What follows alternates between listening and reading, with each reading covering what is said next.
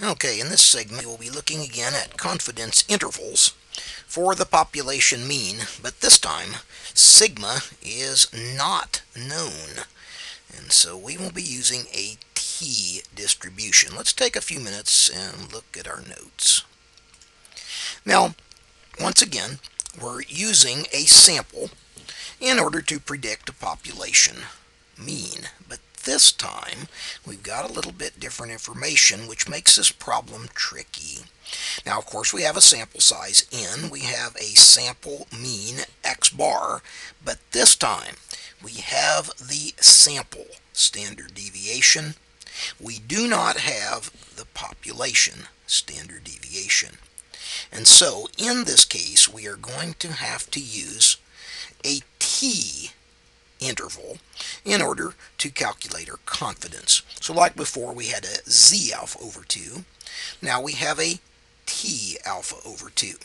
Notice the formula has an s for the sample standard deviation and the square root of n as we did before.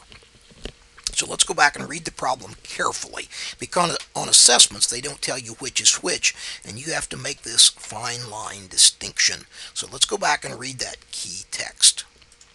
Now, it says a toy manufacturer wants to see how long, on average, a new toy captures children's attention. So he tests 17 children at random. Now, right away, we can see that that is our sample size. So we're talking about a sample of 17 children, and finds that their mean, whose mean? Well, the 17 children's mean, in other words, the sample mean. So this mean here is 33, that's x bar, with a standard deviation. Now what standard deviation? Once again, this is the standard deviation of those 17 children, and that is 8 minutes. Now that is enough to tell us right away that our sample standard deviation is known, but this is not the population standard deviation. So as we begin to work with our confidence intervals, we're going to have to be using the t-distribution. Now, if we assume that attention spans are normally distributed, find the 95% confidence interval for the mean attention span of children playing with this new toy, and then complete the table below. Now, looking at our notes here, we can see that our sample size is 17. Our sample mean is 33 minutes. That's the time that these children on the average play with their new toys.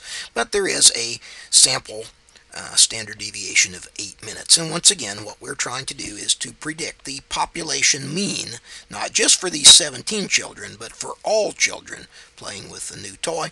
We want to calculate the average time that they will play with that. Now notice once again here that as we head into the formula section, we're going to be dealing with an error formula that's going to give us the clue here that we have to work with the t-distribution.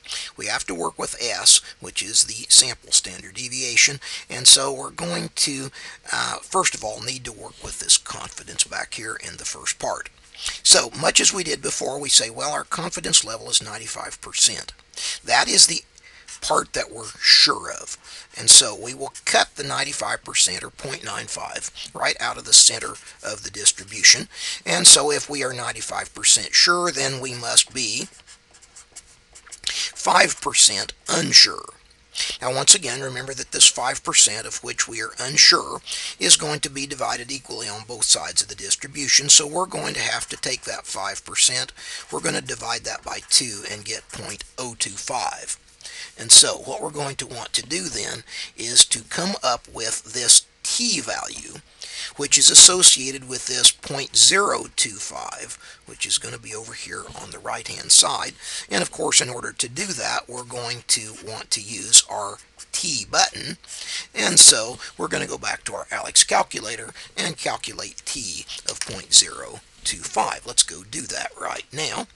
So we hop back to our calculator, we hit the t button, we have 0.025 0.25. And of course, remember on the t-distribution, we must always have our degrees of freedom. Now, here's a little thing we have to be careful of. If our sample size is 17, our degrees of freedom are always one less than that. So our degrees of freedom are 16. So let's make a note over here on our sample size, on our degrees of freedom, that our sample size here, minus 1, gives us our degrees of freedom. So, degrees of freedom, n minus 1, in this case that would be 17 minus 1, or 16. And we'll have to watch that on t-distributions, and remember then that that degree of freedom is always your sample size, minus 1. So let's go back and calculate that. And notice then this gives us our value for our t, alpha over 2, and that is going to be rounded to 3 decimal places, 2.120. And since we have that value, 2.120, we can go ahead and plug that in the next step, which is in our error step. Notice then that we're going to multiply that times s, which is our sample standard deviation. We saw that was 8. And we're going to then divide by the square root of our sample size. Notice here that our sample size is 17, and so we're ready to plug and chug through the ALEKS calculator, and as before we can do all of this in one step. So let's go back and look. Notice that I've got this number. In fact, I won't round it. I'll just go ahead and calculate from there. We'll multiply by 8, and we will divide by the square root of 17, which is our sample size, and we will calculate that error. And of course that error now turns out to be 4.113 approximately, with some decimals after that. As we head over then into our final step, we will notice here that our interval is going to be our x bar minus the error, and of course we're going to have x bar plus the error. Our x bar then is the sample mean, which we said was 33, and we're going to subtract this 4.113 number, and then of course we're going to add that. But ALEKS can do that for you all in one step. And let's go back and review how we did that before. So we can simply go over here. We can take this value, we can store it, we can clear it, we can put our x bar, which we said was 33. We can add and subtract that all in one step. We can recall our error and calculate the entire interval all in a flash. And so we want to round this answer here to 1 decimal place. So we look here and we see that's going to go 28.9.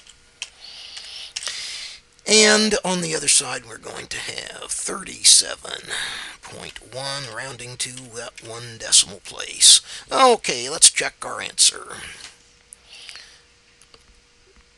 And we can see that this is the confidence interval for the mean with sigma not known.